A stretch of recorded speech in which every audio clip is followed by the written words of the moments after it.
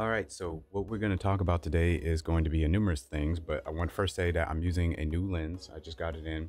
It is a zoom lens. It's a 11 to 18 f2.8, and it's a ATXM. I'm not even going to try to say the name of the company or whatever, but it's something that I said that I would use with the Sony ZV-E10 Mark II. I'm using the Mark I right now, but that trio of lenses between that and the 16 millimeter Yongnuo f1.8 and the 11 millimeter Yongnuo f1.8, all three of these lenses are pretty good. And then you got the versatility of the 11 to 18. I know the number or whatever is still set, I would say, within the other two prime lenses, but if you go outside, you can use the other two prime lenses to vlog or wherever, put an ND filter on it or something like that and still get that nice background blur if that's what you want. But inside, if you don't want to fiddle around with, like, I would say ND filters or something like that, this is again at f2.8. It is at this widest, I would say, aperture or wherever, and is having that constant f2.8 or wherever, at least for the smaller zoom lens. And then maybe in the future, I will go with a 20 something zoom or wherever up to whatever as a constant f aperture or wherever, of like 2.8, 2.4, whatever. I don't want to go any higher because, again, I want to let in enough light or wherever to have the ability to adjust the aperture if I want to, as well as having it as low as possible.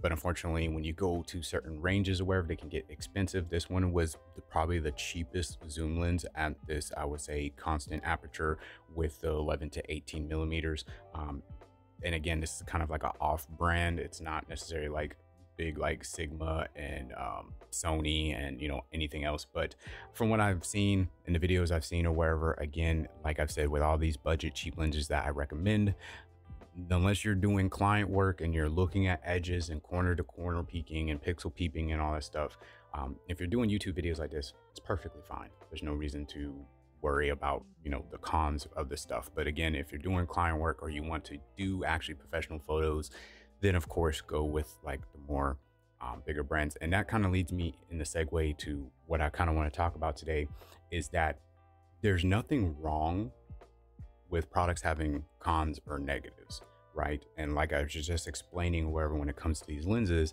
everything that's man-made, like I keep saying in all my product reviews or even discussion videos, everything that's man-made is not perfect. It's up to you to be a smart consumer. And I did get this lens as well as majority of my camera equipment and stuff like that, because not only did I see other people's reviews and stuff, but I also saw from the professional standpoint of those reviews, as well as people who don't do content like on YouTube or post to Instagram, all this stuff, but they're in the business of using cameras and lenses and equipment and stuff, and they have been able to leave reviews and pictures and examples of what they're talking about or wherever, like on sites like Amazon or wherever you can purchase that equipment. And they list out, I'm talking about paragraphs sometimes or wherever, and they list them out very educationally as far as charting them out, the pros, listening and explaining stuff or wherever. So those people who are trying to get into the hobby or trying to understand why they're saying certain things and giving examples and stuff like that, very detailed and very informational, so people can make an informed decision on their purchase. And that's how we do when we purchase certain things or wherever. We make sure that we watch reviews and we gather information or wherever before we purchase. And that leads me to saying there's so many times where I'm seeing multiple people, more so one person, but multiple people keep telling me that the reviews, even though they weren't reviews, they were actually discussion videos, if they would use their brain and realize and use their smarts, that I wasn't doing a review on the Beacon Studio or any of their products or even my mixer videos, because everybody keeps talking about the Beacon stuff, but I keep referencing in every fucking video that I did audio mixers and I talked about the pros and the cons of a lot of these audio mixers, and half of them I don't even own. It was just me pulling information together from frustrations and already being in the realm of wanting to pick up an audio mixer and knowing what I wanted. And looking at what was on offer, I was able to put it into a video and explain why I wouldn't pick up something and why I would. That's a discussion. That's not a review. And people telling me I can't talk about a product if I don't own it or I don't have it or don't have any experience, that's a fucking lie. because that's how you choose the product that you're going to purchase. When you're looking at, like I said, the lenses, when I was looking at this one in comparison to the Sony one and in comparison to something that's very close in millimeters or wherever from Sigma, I weighed the pros and cons. I weighed the budget I was working with. I weighed, okay, what is so much better for paying more, all that stuff before I purchase something. And I do that by gathering information. And that's all I did. I gathered all the information. I sat there and had a discussion video explaining why I was hesitant on picking up some stuff, why these products are potentially trash, why they're overpriced, all that stuff. But like I said, even in the Beacon Roundup thing that I did or whatever recently, people were telling me, oh, now that you have the products or whatever, yeah, you can talk about your experience. I didn't have to do that. It's just common fucking sense. I shouldn't have to sit there and purchase a product in order to weigh in on the product. Because it's called using your brain, being a smart consumer, making sure that wherever you're purchasing, like I said in all my videos, making sure where your money is going, you're paying and you're purchasing something based off of information you have gathered. And that's the whole point, like I said in my previous video, of a product reviewer or just a content creator at all who's talking to you about products, even if it's not a product review and it's a discussion video. Like I've been doing discussion videos on these topics about audio mixers and sub mixes and what people want from these kind of interfaces and stuff. And majority, because some of those videos have popped off into the thousands of views and a lot of people are resonating in those comments. But like I keep saying, every time I scope down into Beacon, into Elgato, and I start putting these companies under my magnifying glass and I start just talking about them separately in their own video, then I get people coming out saying, well, you don't own this product. Well, you don't own this product. Well, you can't talk about this product because you don't know, you don't have any personal experience. I don't have to have personal experience in order to see somebody post something negative about their experience and all the complications and stuff like that, whether it's on my video personally and it's all over all those videos. They have a whole bunch of people sitting there saying the negative sentiment behind either the Elgato stuff, the Beacon stuff, the Mackie stuff, or wherever sometimes it have popped up or wherever, or the frustrations of you trying to use the Rode products or wherever for streaming or wherever, even though that was before Rode started doing the submix stuff or wherever. But from I'm here, it's still janky. But again, that's something that's new and added on. So of course it's going to take time to iron out because of software, firmware updates, all that stuff. They're behind and they're playing catch up just like Go XLR is. But all I'm saying is that there is nothing wrong with somebody posting a discussion style video, informing people who are in the same boat as they are, as far as potentially picking something up. It's just like if you went to a Facebook group or something like that, because my wife does it all the time. When we were looking for a car, she was a part of the veteran wives group and stuff like that, and the military posts down around and stuff like that. And she was asking around, what do people recommend or wherever? And she kept asking and stuff like that. She didn't need any experience. She just said what she needed, what she was looking for. And she allowed other people's experiences to dictate and tell them what it was. And then when she came to me and she explained everything, that's me. What I'm doing is what she did to me. She gathered all the information and she came and presented it to me. I gathered information and I presented it to her. I didn't need experience for that. She didn't need experience for that. I don't need experience with any of these products I talk about in order to give you information. The reason why I'm doing it in the fucking first place is because, like I keep saying, people keep on just giving the positive stuff and all you're seeing is positive YouTube videos. So when you look up these products from Beacon, Elgato, and all that stuff, all you seeing is people, again, deep-throating companies, bending over, taking it from them or wherever, and just telling everybody in the community or wherever. So they're tricking you.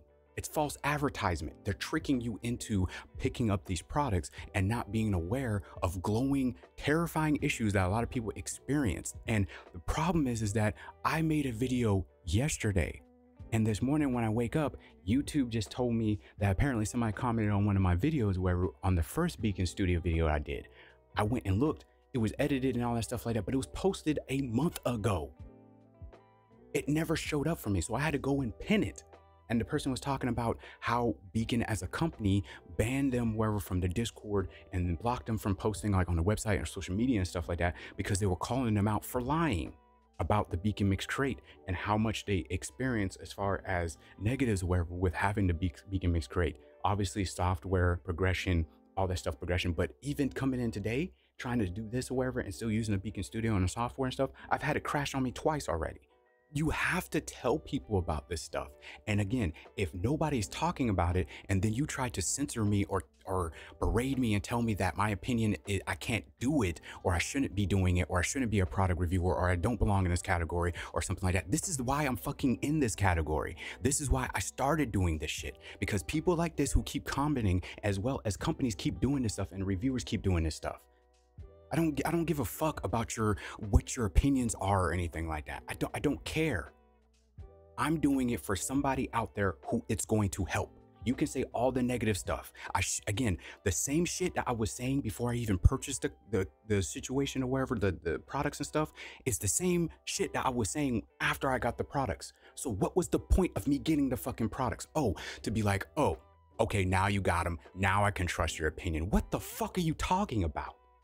This is the stupid shit that I'm talking about. And I'm not calling you a fanboy because I'm directly talking to somebody right now who's been commenting on all my fucking videos or whatever about this until I purchased it and now said, okay, now I agree with you on the cost or whatever. By the way, I purchased this product. I've had the Elgato Wave XLR, but now when you put the cost together and stuff like that, it's closer to Rodecaster and stuff. But I do accept your opinion of whatever about the products needing being lower and stuff like that based off of my experience. But you can't do videos based off of your experience if you never had your hands on. No, you can. Yes, you fucking can. Are you fucking stupid? Use your fucking brain, go out there and experience by gathering information and then make a smart choice and decision on your purchase.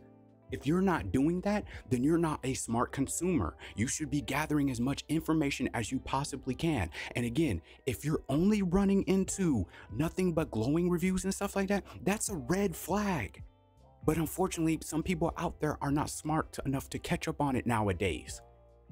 Because they're having the wool pull over their eyes, because social media has become so mainstream that people feel like they have to sit there and watch content creators. And then these content creators get so big that they get blinded by a check, or they get blinded by potential views, or they get blinded by the money and monetary value they're going to get after doing a video, even if the company's not paying them. It's not every content creator out there, but I shouldn't even have to say that. You should, half the time of the things that I say, I have to double back and correct stuff or do it in editing or whatever and say it's not every content creator. It's not that. I shouldn't have to do that. It's common fucking sense. But common sense is not common, because if it was, everybody would have it. But when it comes to the internet and YouTube, it's like I have to clarify and try to pinpoint and actually authenticate for every possible situation. And obviously I can't do that. I'm only human. But sitting here and having to make videos like this and address comments and stuff like that, and constantly, that's why I don't comment on every single comment or whatever. But I see people, and I know Jack came to the stream before, and it's like I told him, I don't delete comments. But I've seen comments disappear. I've seen emails saying, hey, by the way, you have an unanswered comment or wherever. And I'm like, okay, cool. When was this dropped? And it's like a week ago or a couple days ago. I'm like, okay, cool. I'm not seeing it in my YouTube Studio app on my phone. I'm not seeing it on YouTube or wherever on my desktop. I'm not seeing it in my YouTube Studio or wherever on my desktop. But then when I go to the email wherever, I can see what they comment. And then, like I said, this one was done like a month ago, and I'm just now seeing it, and it's just now being released. But I had to pin it on my phone or wherever when it finally showed up, because when I went to my computer or wherever and tried to find it, I couldn't, even through the email wherever that I got sent about it. And now it's kind of showing up for me. And then I'm seeing new people comment or wherever, like I said, through the email or through on my mobile, wherever on the YouTube Studio, I have a little notification at the top. But then when I go into the app and I go into YouTube, I don't see the comment. But I can clearly read it as the clean as day as a notification on my YouTube bar, wherever, when I slide down the notifications from my phone, or I can see it in the email. So I don't know what's going on. But a lot of these problems and issues people are resonating with me are not getting pushed through to the comment section. And a lot of people are saying thank you, or telling me their own frustrations and experiences or whatever with the products, saying that I'm right or wherever, telling me, like I said in a previous video, Squid, don't pick it up or wherever, you're going to run into all these issues and stuff like that. And like I said, half of them are just not showing up. And I don't go into my email wherever as far as for social stuff too much. I go into the business side of my email wherever because I have it separated by category. So I got all those notifications pushed because I don't care for social media. And like I said, I'm getting to the point where I'm just not even going to answer comments anymore. I'm just honestly not. If you want to talk to me and chat with me or wherever, and you want to respond to something that I'm saying in a video or anything like that, and you want an actual response or you actually care to have a discussion or something like that, you can follow my live stream link. It's always in the description or wherever. Whenever I live stream, just show up. You don't even have to follow the channel or something if you don't want to, whatever. But don't expect me to sit here and talk nonsensically or wherever in comments or wherever about products and about discussion videos and stuff, because I still want to do discussion videos. I've been debating on not doing them, and I've made 4 or 5 videos talking about this is going to be my last discussion video because of this shit.